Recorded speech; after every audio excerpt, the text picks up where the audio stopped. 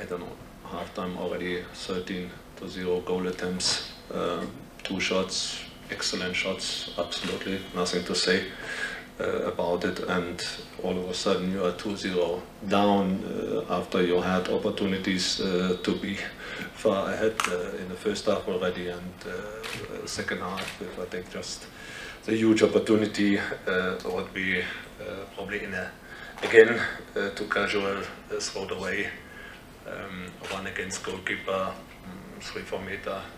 Good, we haven't really one issue in the moment. We haven't used our opportunity, either not really have this drive in the end to kill this moment, or to see the better positioned teammate.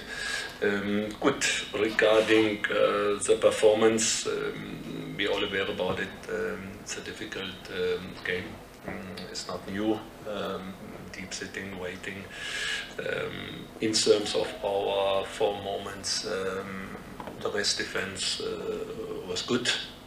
We had not allowed the counter moments as we had it in the semi-final against Maritzburg United, or in the last game in December. I think we were quite organized in terms of our attacking movement forward. Goal attempts, I'm not quite sure, I think it was around 22-2 in the end of the day.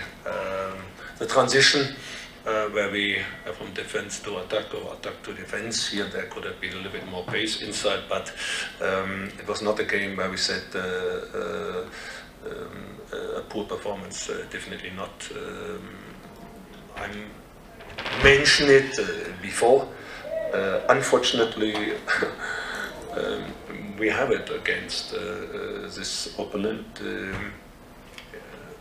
The goal they scored to go 1-0 in the Telkom semi-final was a huge mistake, and but then to bring them back into the game against this opponent in Maritzburg in December was a huge mistake.